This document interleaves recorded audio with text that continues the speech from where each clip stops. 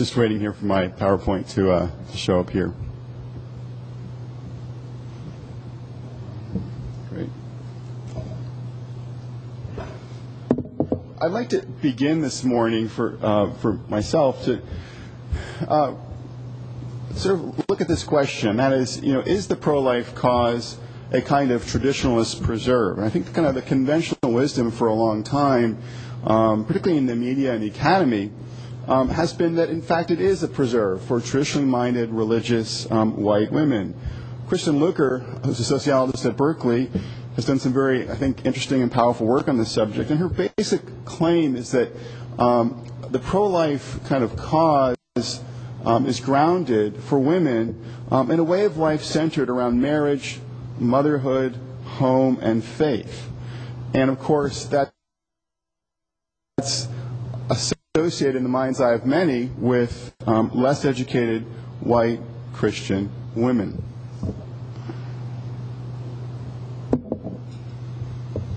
But as we've just been hearing, in recent years, a couple of things are worth noting. One is that in some important respects, a pro-life position or worldview has become more popular. The U.S. has become more diverse, at least in terms of race and ethnicity. And the pro-family movement has become much more accommodating of working women than it was 20 or 30 years ago. So these changes lead us to sort of consider the following question. That is, so what are the social and cultural sources of pro-life beliefs for women in America today? And that's what I'm going to be answering in this presentation. I'm using data from the General Social Survey, which is a survey that looks at American adults every 2 years. And I've got a subsample here that's representative of 2,700 women ages 18 to 60. I'm looking at the role that race, ethnicity, education, religion, work, family status, and gender ideology play in shaping women's attitudes towards abortion. Particularly, I'm looking at this outcome. Women are asked in this survey, please tell me whether or not you think it should be possible for a pregnant woman to obtain a legal abortion if the woman wants it for any reason. And the answer I'm looking at in this particular presentation is it shouldn't be possible. So this is kind of basically women in this particular question, in this particular presentation, are basically indicating opposition to abortion on demand.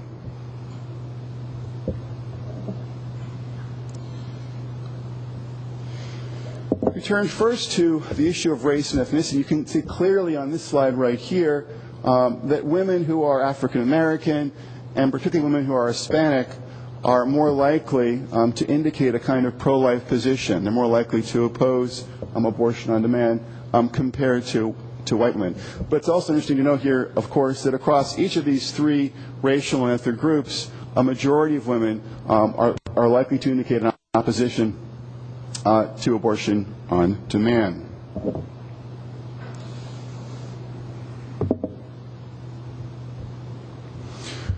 I then turn to the role of education in shaping women's attitudes towards abortion. And here the story is much more consistent with the kind of received wisdom. And what's clear, obviously, here is that less educated women tend to be more pro-life. But it's also interesting to note here that a large minority of college-educated women are indicating a kind of pro-life attitude here. And, of course, these women on the right are probably more likely to be involved as leaders and activists in the pro-life movement.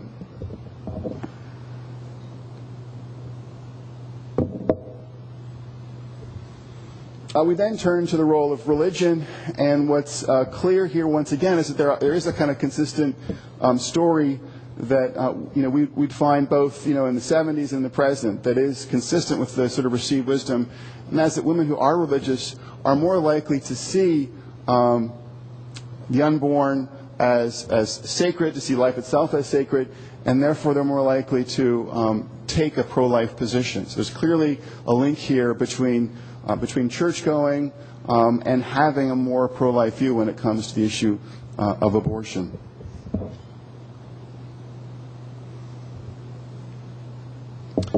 And once again, also when it comes to kind of the sort of question of a way of life, is there a certain kind of of lifestyle that's more conducive towards holding a pro-life view, we can see that, once again, consistent with kind of the received wisdom, women who are married with kids, who are more practically oriented towards marriage and motherhood, also are more likely to think that the unborn deserve some kind of legal protection. And that makes sense, once again, consistent with Lueker's idea that certain ways of life are more conducive to a pro-life position.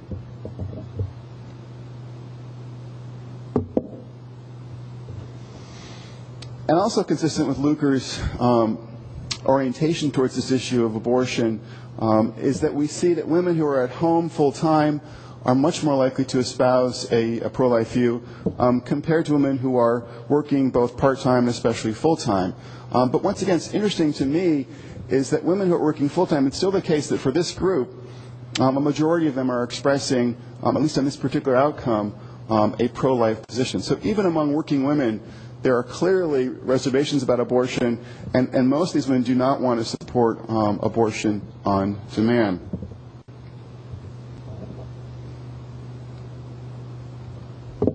But I wanted to kind of, in the last two kind of empirical slides, to unpack this a little bit more and to think about, how work and ideology for women interact.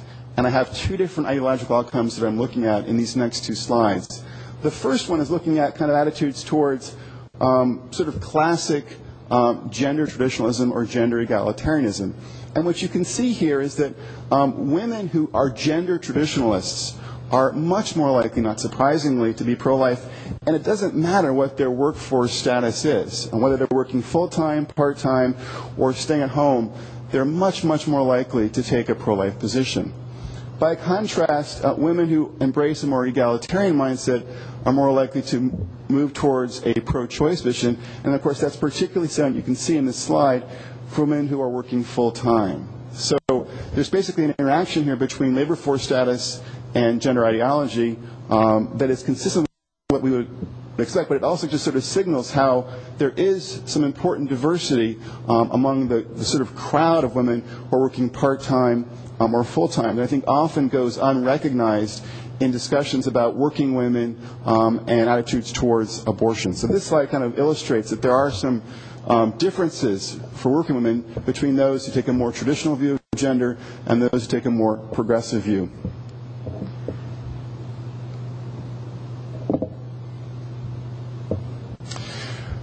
I also wanted, though, to look at this issue of what we might call maternalism.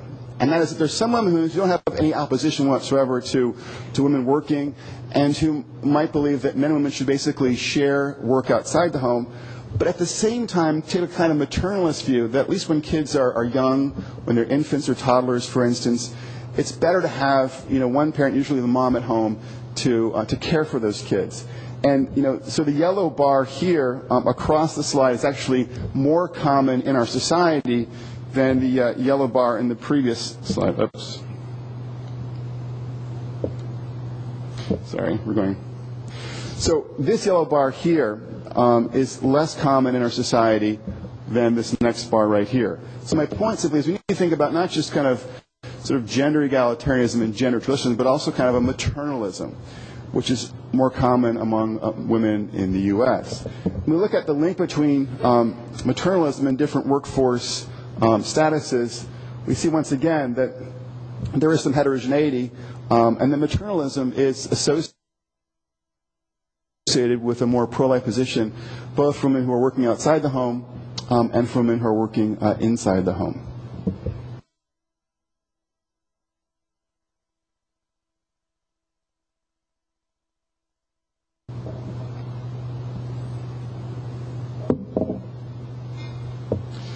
So I posed the question at the beginning of my talk here, is the conventional wisdom about abortion in women still right?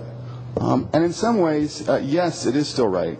Because we can see that, in the last decade, basically, that religion, that marriage, that motherhood, that being less educated, that being a stay-at-home mom, and having a traditional gender ideology are all linked to pro-life views in ways that, I think many of us would expect.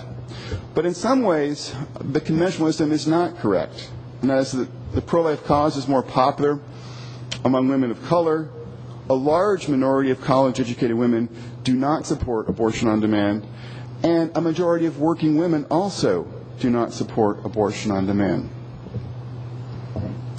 This brings me to my next slide.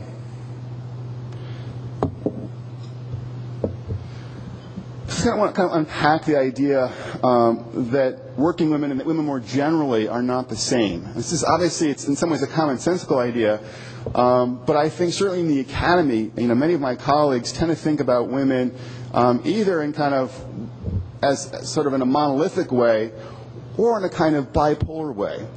And if they're kind of open to the bipolar idea, they would kind of see women in the first group here, the 30% who are kind of more traditionalist in their orientation and their behavior, or in the last group, women who are more work-oriented, both in terms of their behaviors and their ideas or their beliefs. But the reality is that most women in the West and most women in the United States actually fall in between. And Catherine Akeem at the London School of Economics has really kind of championed the idea we need to sort of be attentive to pluralism among women, to acknowledge that women are different among themselves, and that many women, about 50% of women in the U.S., actually prefer to live what she calls adaptive lives, where they are truly trying to balance work and family. They're moving in and out of full-time, part-time work, and even being at home at times when they have kids in the household. And these women, when it comes to their beliefs, their orientation to the larger world, are pulled in both maternalist and work-oriented or public directions. Yet it's these women that are often overlooked in the media and in public policy discussions about kind of work-family policies, as well as in the academy. And I would like to suggest this morning that it's probably the case that pro-life cause is most likely to gain ground by targeting this large but largely invisible group of adaptive women in the U.S. This middle group doesn't necessarily see kids or even unplanned pregnancy as a threat to their way of life, but they are oftentimes struggling to figure out ways to combine motherhood, marriage, and work. Indeed, what my own research suggests is that many adoptive women are working more than they would like to, particularly when there are kids in the household, in order to make ends meet. So my research finds, for instance, that 74% of married moms who are working full-time would like to work less, either part-time or to be at home with their kids.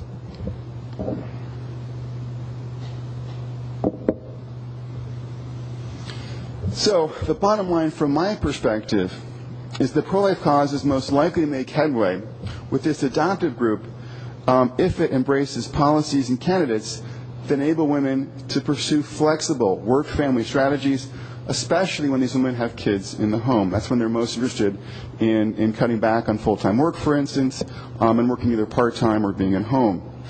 And I would also suggest to you that if adoptive women feel that their concerns are understood and addressed, they're more likely, I think, to identify with the pro-life cause and with pro-life candidates. And of course, in this particular election cycle, I think this is more likely to be the case because I think they're going to be finding more and more candidates who mirror their own life experience, and perhaps because of that are more likely to pursue public policies that allow adaptive women to successfully combine their dual interests, their authentically dual interests in both motherhood, marriage, if you want, on one side, and work and public life on the other. Thank you.